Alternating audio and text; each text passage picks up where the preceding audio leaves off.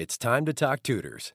We started to go down this path, and I feel like I'm going to go down a rabbit hole here with you. And feel free to pull me out if you need to. The Tutors Dynasty Podcast. Spotify for Podcasters lets you record and edit podcasts right from your phone or computer. So no matter what your setup is like, you can start creating today. With Spotify for Podcasters, you can earn money in a variety of ways, including ads and podcast subscriptions. And best of all, it's all totally free with no catch. I highly recommend you give it a try. Download the Spotify for Podcasters app or go to spotify.com/podcasters to get started.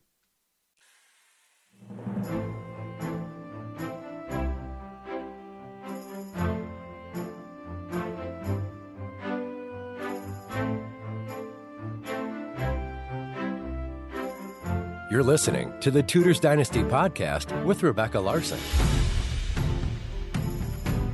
When people delve into the history of Henry VIII, the conversation often centers around his 6 wives and the consequences they faced as his consorts, particularly which ones met their untimely end. However, today I am thrilled to be joined by Andy McMillin to shed light on a lesser-known aspect of these 6 Tudor queens. They're jointures. Furthermore, we'll challenge the notion that these women simply whiled away their days doing needlework and reading, when in reality, there was a great deal more to their lives than meets the eye. Andy, welcome. Well, hello.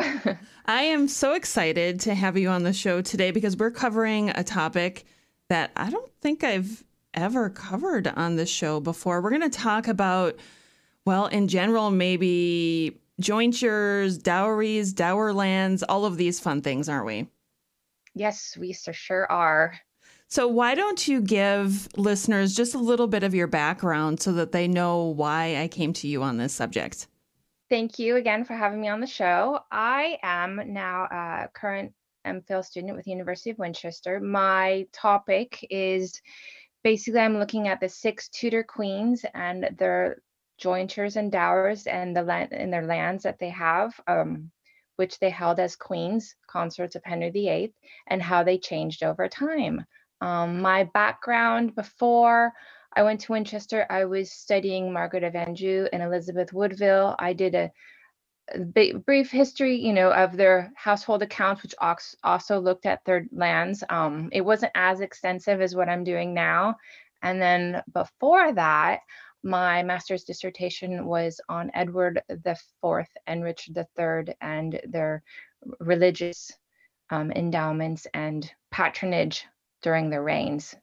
That all sounds what I talked about. Yeah. So I would say I probably have equal amount in the past 10 years of studying War of the Roses people versus Tudor queens. So both are my favorites. I'm so glad you have all this knowledge because this is going to come in handy for our conversation today, I think.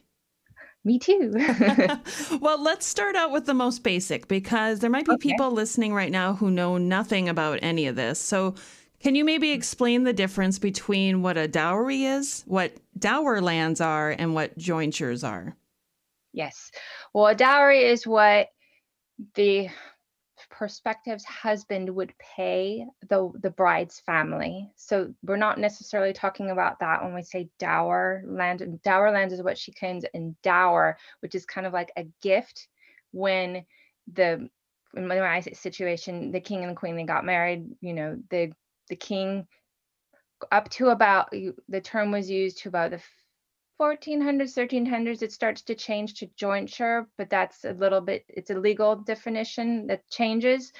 So what it meant was that they would get married and she would have these properties granted to her in life or in dower according to the documents that were contracted upon their marriage, saying you would have the revenues or, the proceeds from these lands to support your household, to support your way of life while you were still married. Now, there was a provision that was made later that when the husband died, she would still have a portion of that property to help her through widowhood. That would be the jointure. Now, during Henry VIII's reign, he made what was called statute of uses, which made it where you could have either or, you couldn't have both. For a long time, people had both. Queens now had either a dower or a jointure. And what you see with Henry's queens over time is the word dower starts to disappear from record. Sometimes it's used interchangeably, but people, especially towards when we get to later after Tudors, like say Anna of Denmark, it's jointure at this point in time because she's still holding those lands after her husband dies.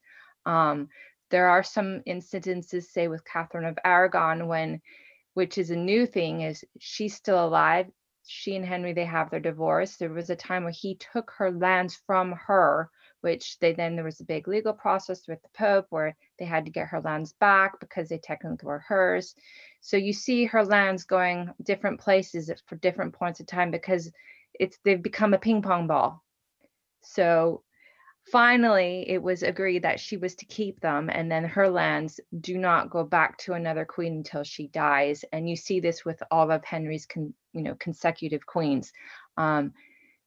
There is an incident with Anne of Cleves, though. She does, divorce Henry. All her lands that she held in jointure go back to the crown, but then she gets a whole brand new package as an annulment grant. So she almost gets like what we would call today, her settlement, her divorce settlement, and that keeps her until she passes away. But then those lands that she held when she was married briefly to Henry go to Catherine Howard, and then they keep going and going. Were those lands that Anne of Cleves received after the divorce or annulment, were any of them ones that she had when she was married? Like, did they? No. None of them. They were brand new. They were all, I think, from what I can remember, it was a completely new grant. One of the They completely washed it, and then, because a lot of them, they were like specifically for the queen consort. So yeah. Yeah, it was a completely new thing. It was like the slate was completely wiped clean, and here you go. Because Henry, well, I guess traditionally, if it's a queen's manor, it needs to stay with, the queen. That is like the thing with all of them. And that's what I've seen from my research, is that they pretty much stay with the consort unless there's some crazy little factor which doesn't seem to pop out. But they're all pretty much, they maintain this consistency over time. Thank you for clearing that up. But you did make me think of a question, and then I started getting confused about the different types. So when Catherine of Aragon came over and married Arthur, she brought stuff with her. What would we call that? Well, it depends on what she brought. She did bring people. As I say, in people, she did brought, some ladies in waiting from Spain. She brought some officials with her. She would have brought, from what I remember, they had upon her marriage to Arthur, I think only part of her dower had been paid, but I'm not 100% positive. But she did not bring, she brought like the title of Princess of Spain with her. In terms of what she had in Spain, I'm not sure, but they would gain more influence. Henry didn't become the king of Spain because he married Catherine of Aragon. He was still king of England. If anything, he got diplomatic ties and an ally when he got married. And that would been the same with Arthur Tudor. They were married for such a short period of time, and she wasn't queen. She was Princess of Wales. So the documentation is a bit iffy in terms of what exactly she brought with her. But at that point in time, I think it was probably planned that they would eventually be king and queen, but with how things worked out, that didn't happen. Arthur died, and, she became a widow very young. And then, Henry VII was, oh, well, maybe we'll marry, these people, so things didn't turn out quite the way I think they were intended. That's an understatement. Yeah. And I think there's a lot of speculation into Henry and why he married Catherine. It's a little bit outside my research topic. It's one of those things that's on the side bench I will just, research this more. But yeah, it is very interesting. It's one of those rabbit holes I'm being told, don't go down. Stick to what you're studying now. Right. Well, sometimes it's so easy to go down those rabbit holes. Hard. It is so hard. That's been the biggest challenge, I think, especially with reading a lot of the sources I've had, especially letters and papers, is because there's so many different letters, there's so many different documents from different people. You read it and you get bits and pieces there, just the language, and you get a general feel of how the relations were, between Ferdinand and Isabella and Catherine and Henry and everything, over time. It's very, very interesting. I think that's probably one of my favorite things about the Tudors, is there's so much that kind of documentation that survives, that you get a feel for what the people were really like. And now, a word from our sponsor. When Henry VIII married Anne Boleyn, was there any exchange of money with that marriage? That I do know she was granted a dower, which was about, can't remember, but it was the standard for everybody, which was £4,500 they would get per year. But that was revenue they were expected to receive with their properties. In terms of what she actually, the dowry, that I'm not 100% queued up on, only because that's really not what I was looking at, because that's a completely separate matter. That would have been a more contractual thing with the Boleyns. I think when Henry married Anne, it was because of the diplomatic relations Thomas had in France. He was getting more access for that, but also the Boleyns were also trying to go up the scale in terms of socially and politically. So they were, that is the biggest thing I have seen with my research, is these families that are marrying with the king, they have their own agenda. It's not just the king, it's the families have their own at the end of the day. Ambition rules all. Yeah, it's definitely a big ambition hike for both, and we know that during, I believe it was Anne Boleyn's reign, when he had the jousting accident, that really played into Henry's judgment. A lot of historians have discussed that, and you see that with just the practices of his wives, some of the acts that I've gone through for just my paper about how landed law has changed, how it is reflected with the Queen's dowers and things like that. Just how he grants things, it gets very sporadic. People he chooses to have in his administration, how he quickly changes his mind. I watched a program the other day where there wasn't even 100% concrete evidence against Catherine Howard, yet he had her executed. He was not well at the end of the day.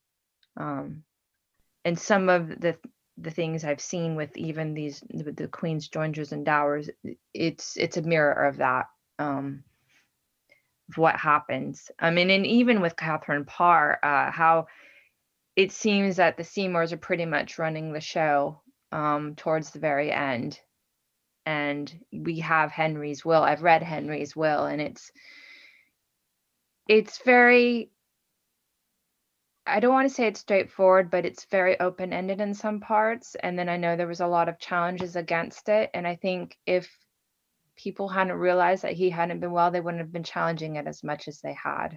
But basically, he passed away and people just swooped in. Yeah, they sure did. They really did. They really, really did. And what you see, as well as with all the Queen's lands that I have been studying, the power, especially in Wiltshire, you think it would go to the Queen, or it would be pretty much centered around the Queen, but no, there's like a secret little bubble of lesser nobility who are gaining lands amongst themselves, trading and buying, especially after dissolution of monasteries. And they're almost making their own little landed empires, and they're just encroaching on the monarchy in terms of wealth and power. The Seymours did it, but ultimately it led to their downfall. John Thine, who owned Longley, he definitely was in at it. Hungerford's tried, but a couple Hungerford families, they lost some heads due to some weird behaviors. One of them was executed the same day as Thomas Cromwell for buggery, which is a bit peculiar. But yeah, a lot of people, and it wasn't just in Wiltshire, it was in Norfolk, it was in different parts of the country as well. But yeah, very interesting stuff. It is. Well, let's shift back to jointures Yes. again. And I'm interested in knowing if all 6 of Henry's queens had identical jointures. No. I mean, they were, I would say the base properties were pretty much standard, but over time they would add a couple added new ones, or what would happen is a lot of them would be held by, a more senior royal, official or family member. They would pass away, and a lot of them would get redistributed, and some would end up as Queen's lands. Between the time of Elizabeth of York and Catherine of Aragon, Cecily Neville, who was Edward IV's mother, and also Elizabeth of York's grandmother, she passed away. She held quite a few properties that had originally been Queen's lands during the time of the War of the Roses. And she was granted a whole bunch of properties from Margaret of Anjou. So when she died, some of those got reciprocated to Catherine of Aragon.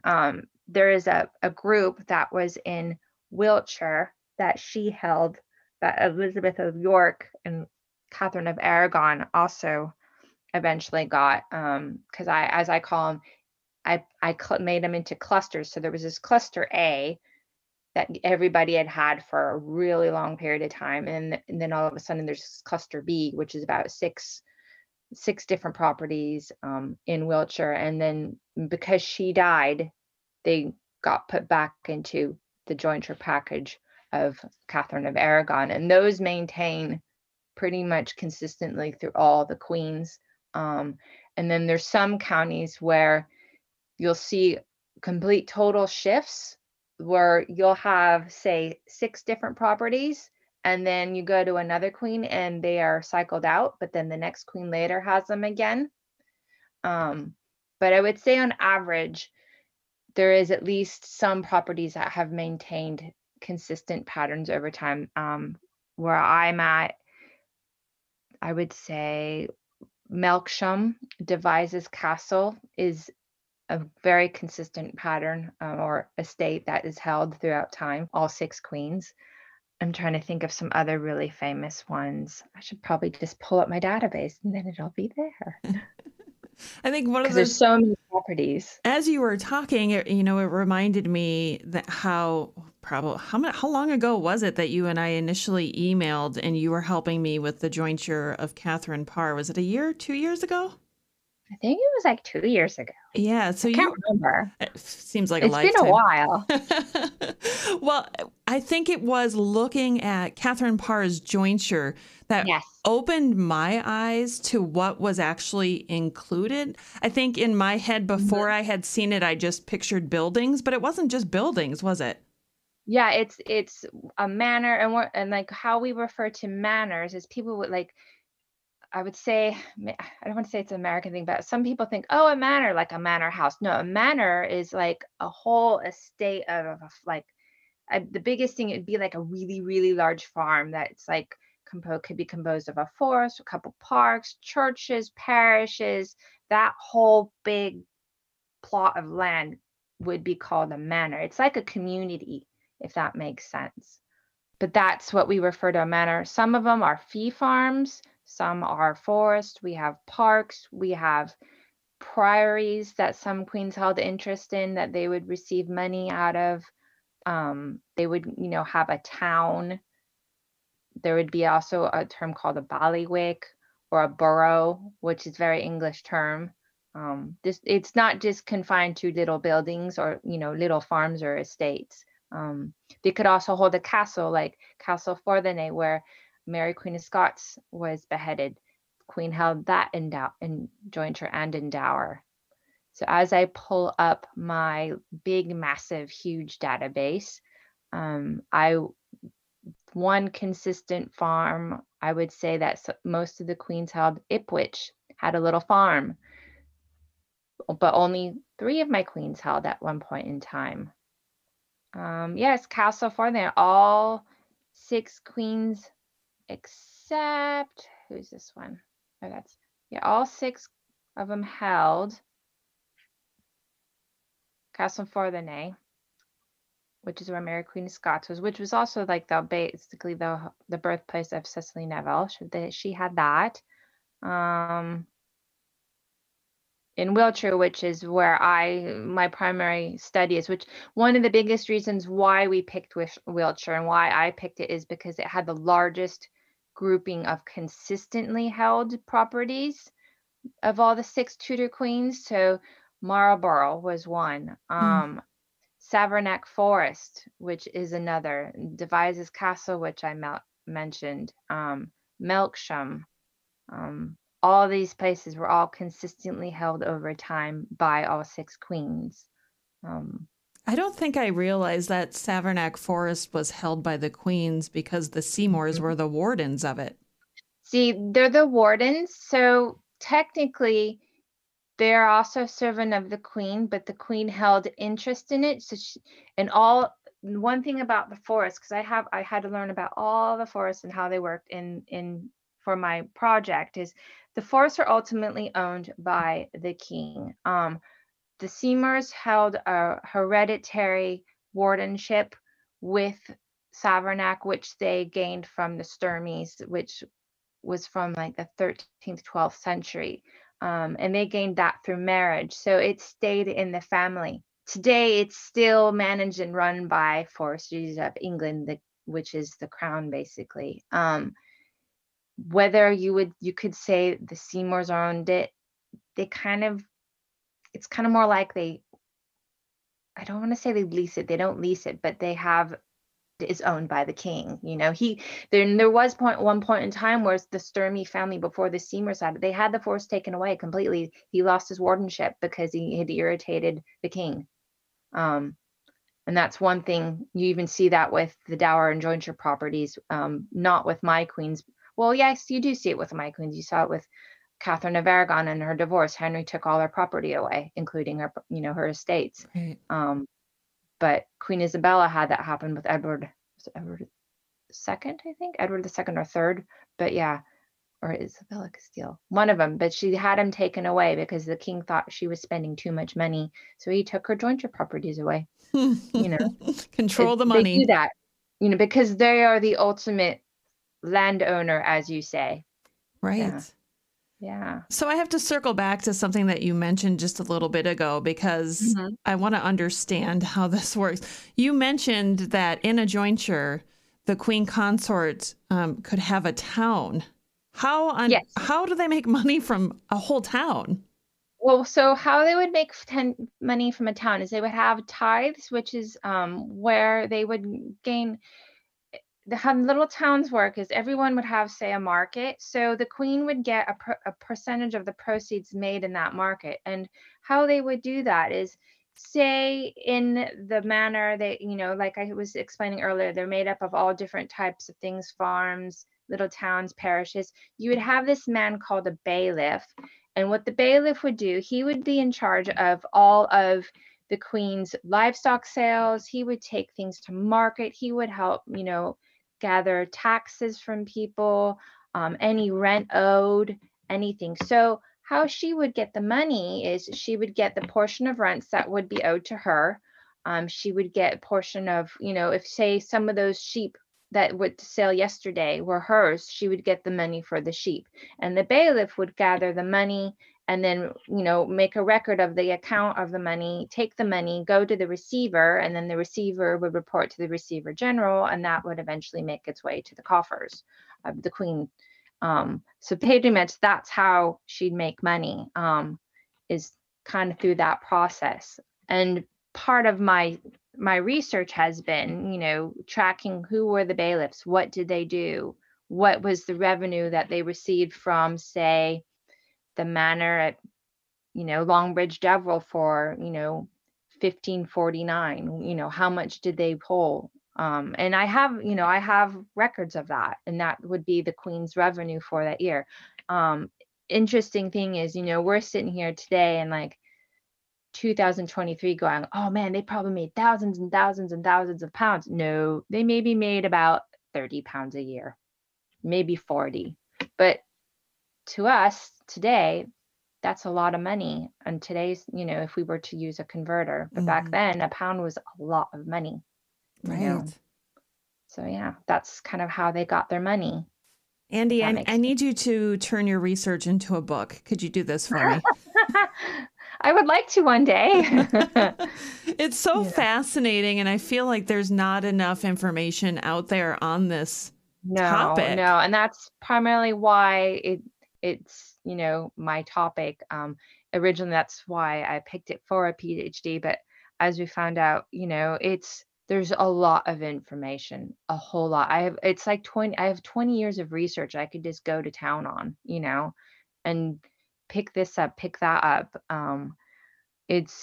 There's a lot there that no one really talks about. Economic history, even tied to the Queen, economic history of the period itself is just not, it's not very well, I would almost say it's not well researched. It's not researched enough.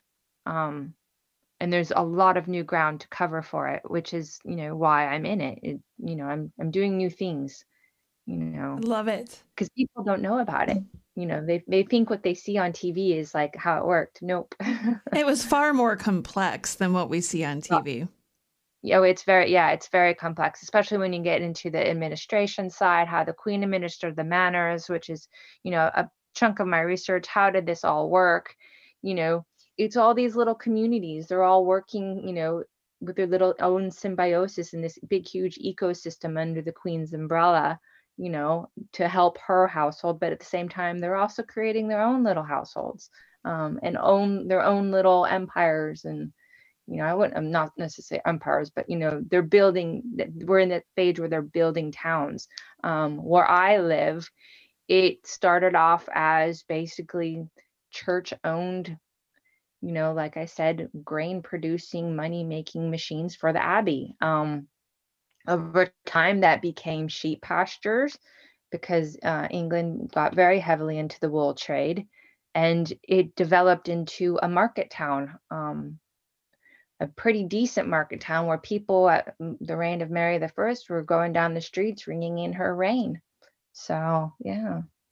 I was just going to say, we started to go down this path, and I feel like I'm going to go down a rabbit hole here with you, and feel free to pull me out if you need to. But I want to go back to how the Queen managed these things, because that is so fascinating to me.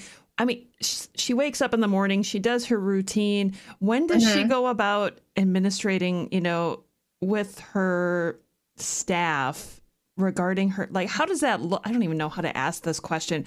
How does it look for the Queen? Administrate her properties. Yeah. Well, being the Queen, she had her receiver generals, and they pretty much managed her properties for her. She would have been today the corporate version of a CEO. She, if anything, she signed a paper. There is record of, I have found instance Catherine Parr, she did. There are on some of my accounts are her initials, whether that's actually her receiver using her initials or her, that's kind of left up to history. But Elizabeth of York, mind you, did go through her account books for all her money. So she was aware of what was going on. But they would, they would get these receiver general reports of how much this was producing, but it was a process. It more than likely didn't happen every single day. If anything, she would probably get told of the big problems, or if there was, a revolt happening, or people were refusing to pay, their rent. She would possibly hear of that. And that would, or of a case possibly going towards the Queen's bench where she had to intervene, which they did happen. There are some where I have, information of people writing to Cromwell about a Queen's lease. So there is, information about that. Obviously, she would have heard of, oh, but did you hear so-and-so's family, has died. They were in service to you. They wish to, renew their lease, or, have it passed on through the family. She would possibly would hear of those instances. But whether she actually physically was going to her properties and going, so who paid rent today, did not happen. In terms of, did she visit some of her properties? Out of all the ones in Wiltshire, we know Henry VIII did visit Savernake Forest at least 3 times, but that was mainly because he was going to see John Seymour and he met Jane there. But there's a report saying he met Jane at Clifton Folliot Manor. And then there is a progression report that, and this is later, that Anne of Denmark went through Caen, which is also a queen-held manor, but that happened later. A lot of the Queen's estates were on a major travel route, whether that was for the Queen or the King. It was mainly for safety and for, transporting good purposes. But like I said, in terms of how she administered them, she would have a receiver general who would have been appointed by her council. He would have, then there would be receivers, which also worked for her, which worked with the bailiff. A lot of times the queens never physically visited or met these people. Some of them that I have found in my research did work in court, so she might have been aware of who they were, but pretty much anyone under the bailiff, so your farmers, your yeomen, whoever was dealing with the liveries, they probably did not have a daily interaction with the queen, but yet they still were working under her, and they all did their work for her. So today's modern terms of thinking her as a CEO, say, of Apple, would she be concerned with, a junior, computer software designer? No. That's the type of relationship she would have had with everybody in her lands, if that makes sense. Yeah. Did she get to choose the people who worked for her, or did the king choose? She had a say. A lot of them were from what I'm finding, some of the positions like bailiff, especially for like one manor that I have for Clifton Folliot, they stayed within the family. But all of the family had ties within her household or the king's household. So it was kind of expected they still carried it on.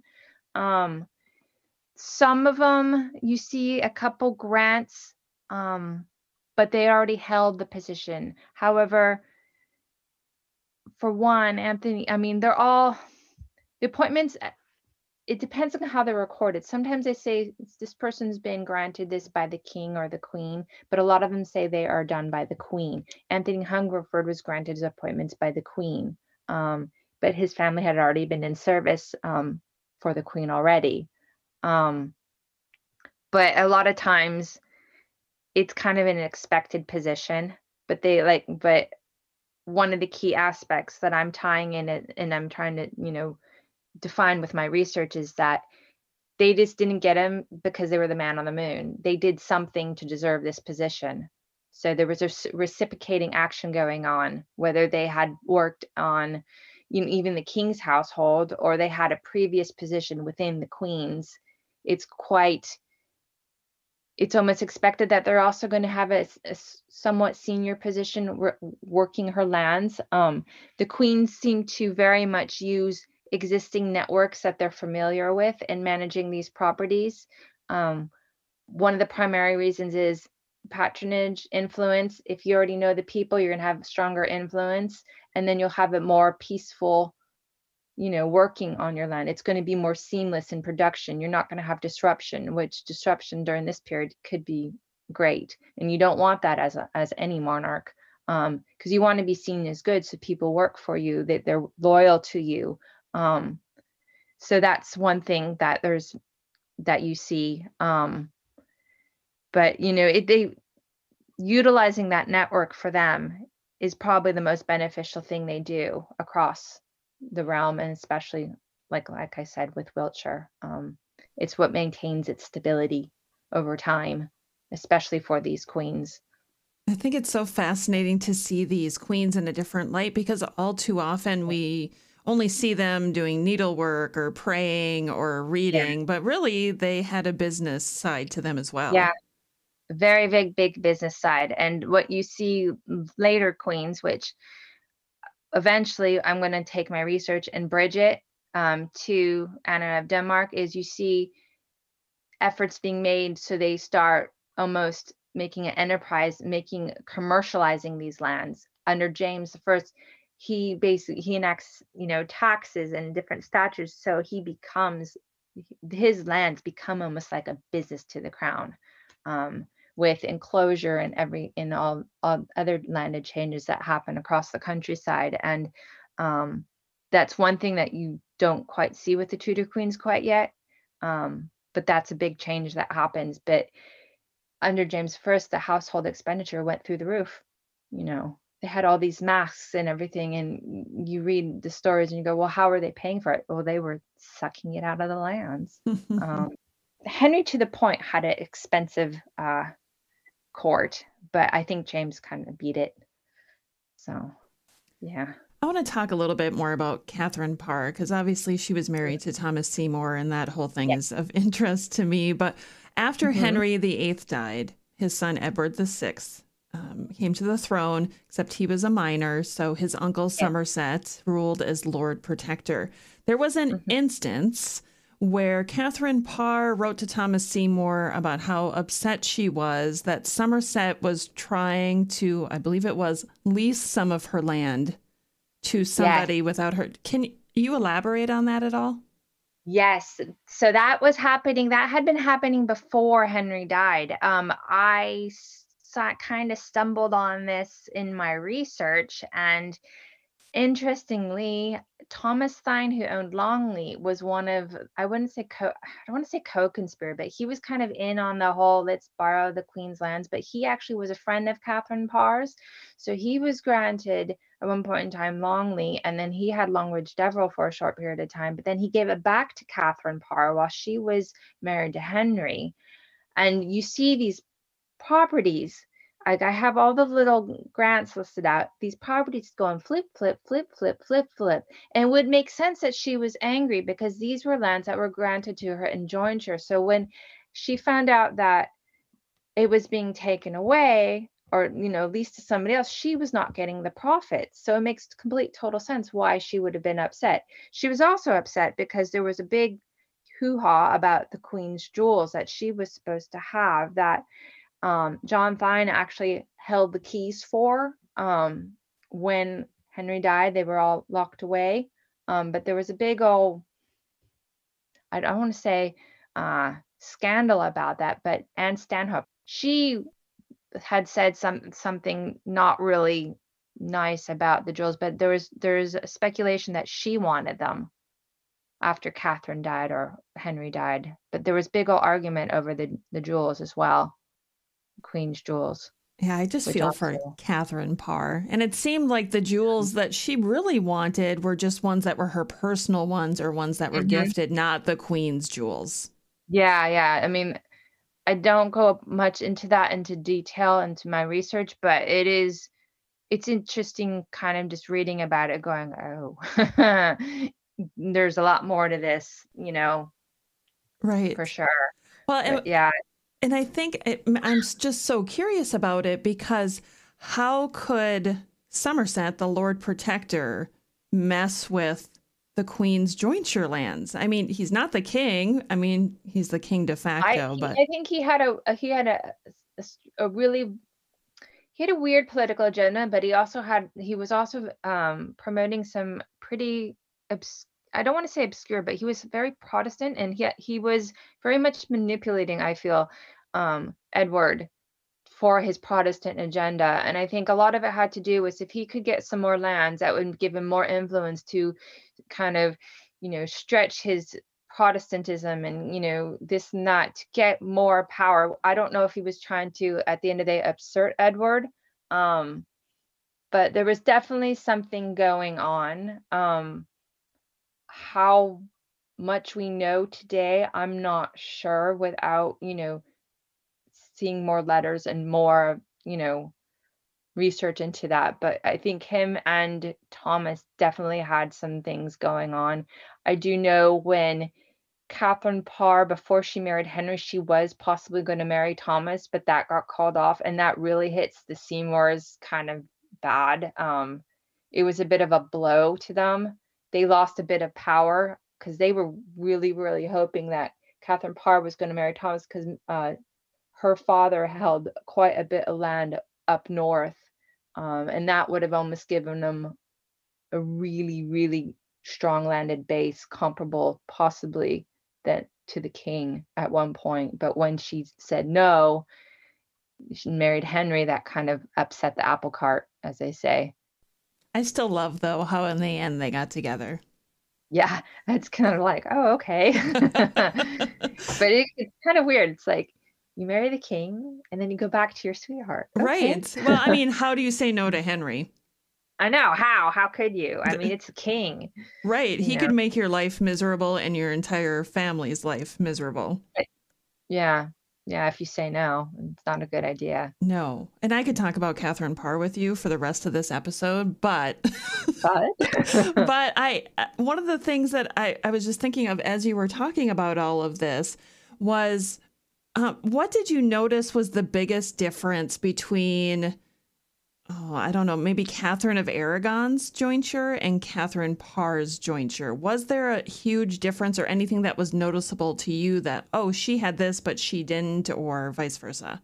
the biggest noticeable difference is that under Catherine Parr, you start to see dissolved monasteries become queen's lands. And that's one of the things I do talk about in my research. And that happened for various different reasons. Over time, estates, they don't keep maintaining money, but also at the same time, there are more lands to give. The dollar amount, I would say the pound, it doesn't hold as much value. So you see more estates going into the queen's jointure. Catherine Parr ended out of all of my 6 queens with the most properties. Why is that? Well, it could be lots of different reasons.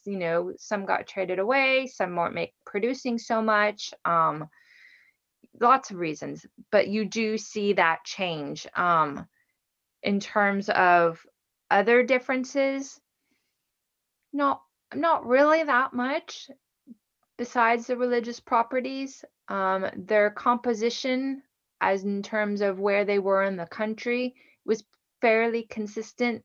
Like I said, there's still some shifts, but if you compare like to like, most of the dots on average align except for the new ones. Her properties also start going up north of the country.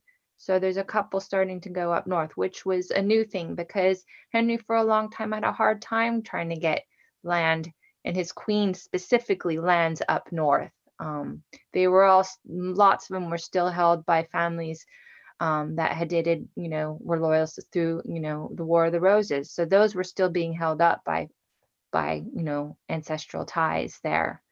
But he did manage to get a couple of them up. And then if you extend, the timeline further through Anna of Denmark, her lands go all the way up the country. She comes to the crown with lands in Scotland as well.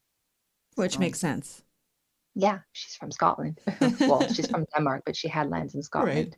Yeah. So the dissolution of the monasteries. So the monastery is dissolved. The money that they're making off of that, was that just off of like farming and sheep and that type of stuff? A lot of the monasteries would gain money from their farms, from their little practices they have. For example, like Longbridge Devil, Glastonbury Abbey had a whole bunch of different manors throughout Gloucester, Wiltshire, and Somerset, and they made their money through the farming practices, grain, different types of vegetables, veggie, barley, wheat. They were very big into wheat production. So that would have been flour, straw after you take the wheat off. And like even the one that I had, they had 2 mills at one point in time. So I mean, they're not there now, but that's what they would use. And that would make their money, but all that money was going to the church, not the crown.